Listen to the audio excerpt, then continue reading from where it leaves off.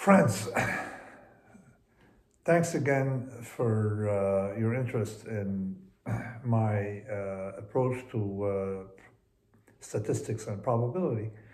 Last time I did something on correlation, then midway I had some regrets. Why? Because I realized we didn't have to go so far as correlation to figure out that there's something wrong in the way people, including practicing statisticians, understand the statistical concept they're dealing with. So correlation is, say I have x which will equal x1, x2, xn. Okay, so I have a vector of n variables, and y, y1, yn. So correlation is the relationship between x and y, in other words, between each one of these observations, and what kind of cross-dependence we have, or a reflection on some kind of association between these two, x and y. But before we get there, the very same tools just applied to x or y are completely messed up, and we're going to see why. It's in a lot of the stuff is in my statistical consequences of fat tails, chapter 3.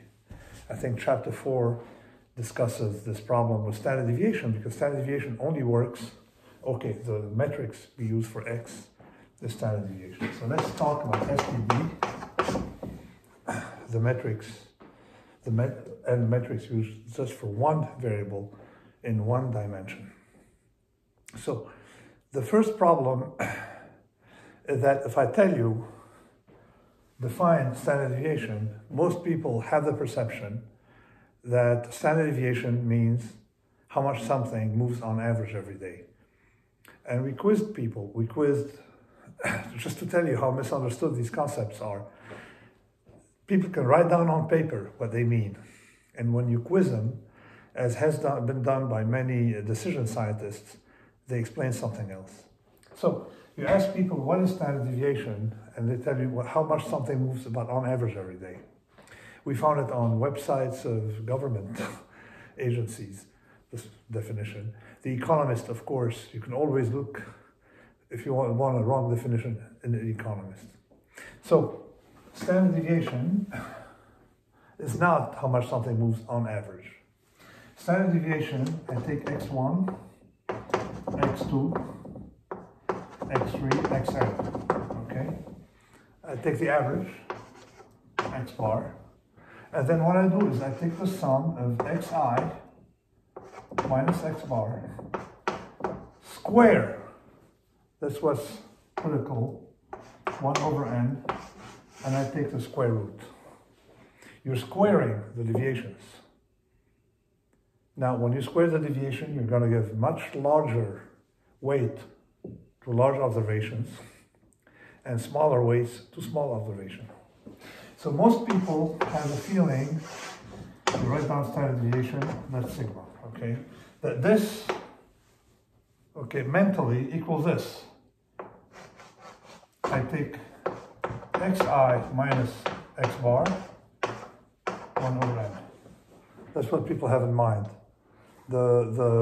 Maybe there's a little bit of light here, creating a shadow. Okay, so they mistake this one for this one. This is the mean absolute deviation. And actually, the ratio between these two corresponds to fat tails. For the Gaussian distribution, sigma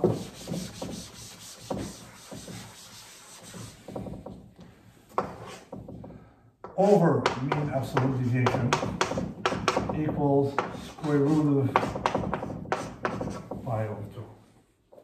Okay, that's for the Gaussian. Most other have higher, which is about approximately 1.25. Most distribution, of course, fat tails higher, and this goes to infinite when you have a power law distribution with a tail exponent higher than 2, okay? So now you wonder, and I wrote this chapter and I said it, in expressive term, why the fuck did we use standard deviation? since what people have in mind is mean deviation. Why? It leads to aberration. Let me show you the aberration. I mean, when mentally someone asks you how much the temperature change wherever you live, say in you live in the southern section of Palermo, Sicily, presently in the Republic of Italy, someone asks you how much does temperature change, what do? You take the deviations,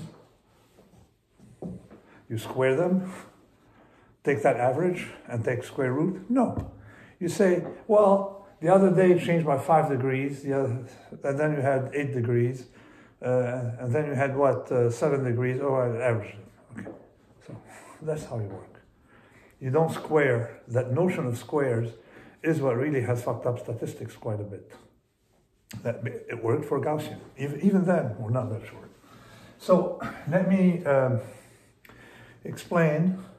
show you, for example, where mean average deviation doesn't map to standard deviation.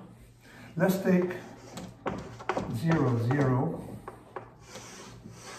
999,999. This is the deviation. And then you have a million. Okay? So you have a million observations. All of them are 0 except for one. It's a million. Okay? Compute standard deviation. Standard deviation is going to be about 1,000. And what is mean absolute deviation? It's going to be 2. So sigma over mad is going to be 500. So sigma is going to be 500 times the average deviation. Why? Because think about it. You're squaring. These have no weights. It's like a weighting operator in which you have more weights on large deviation and no weights on small deviation. 0, the things close to the mean, which is 1, have no deviation. So you realize the absurdity of it. It doesn't map to anything. I worked out the math to show you the distortions in it, in statistical const with the fat tails. But then, just wonder, why do people use standard deviation? For a Gaussian, it makes sense because about 67.8% of the observation fall between -1 and +1 standard deviations. Okay, you may say so. Standard deviation allows us to do some limit theorems when it comes to probability theory, okay? And when you want to derive some stuff, some results, okay, that's fine. You don't need it. So the strange thing, and you can try it, take data, just to show you that standard deviation isn't a metric that is very intuitive. Let's say around x, mean is 0. So you have observations, positive observations and negative observations. Take the negative standard deviation and take the positive standard deviation. And you'll see it's not additive. You're going to have half of the positive, half negative. The negative standard deviation plus the positive standard deviation will not map to the total. Try it, and you'll see that it's not additive. So before getting into correlation, what is correlation? Correlation is pretty much the scale. You take the covariance xy over STD of x, which is basically square root of the variance of x, and the STD of y. So we're already starting off with a metric here that doesn't correspond to what you think. When I will discuss correlation again, I will show what people have in mind with correlation typically is mentally they look at something called the beta, which is going to be the correlation xy over rho x, depending on what you use, x over rho y, or depending on what you're looking, how you're expressing your beta. And this normalized, of course, will be 1. So people will have in mind this metric, and we show that it fails in a nonlinear environment. Thank you. Thanks a lot for listening, and have a great day.